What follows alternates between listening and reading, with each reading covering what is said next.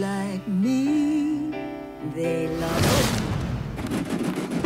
La número 18, un evento que está súper instalado en la ciudad, es un orgullo para nosotros hacerlo.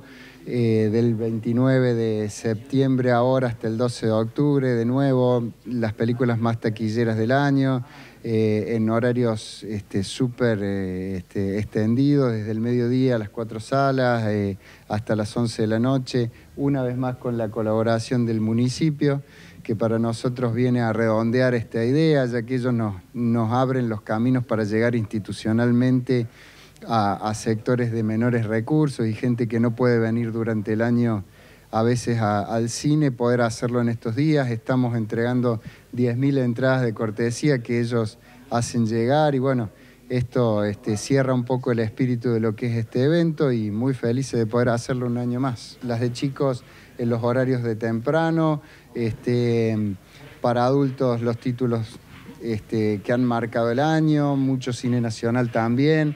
Una entrada que además tiene un precio súper popular, 25 pesos, realmente no existe para una entrada al cine y para que lo aproveche mucha gente, ¿no? Recién hacías referencia a las 10.000 entradas que ponen a disposición del municipio para sectores por ahí con menos recursos. ¿Cuál es la sensación esa de permitirle a algún chico por ahí que no tiene la posibilidad de ir tan seguido al cine, de poder ir? En los 3 últimos años que hemos hecho esto con el municipio, ellos realmente tienen los caminos, nos habilitan esos caminos para llegar institucionalmente a chicos que normalmente no lo pueden hacer.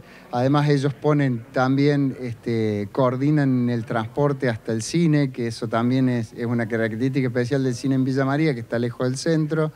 Entonces, bueno, es realmente una satisfacción. Le dicen Gil. Gin. Gil. No entiendo, nena, no escucho. Gil. Como Gilda. Entonces te llamas Gilda.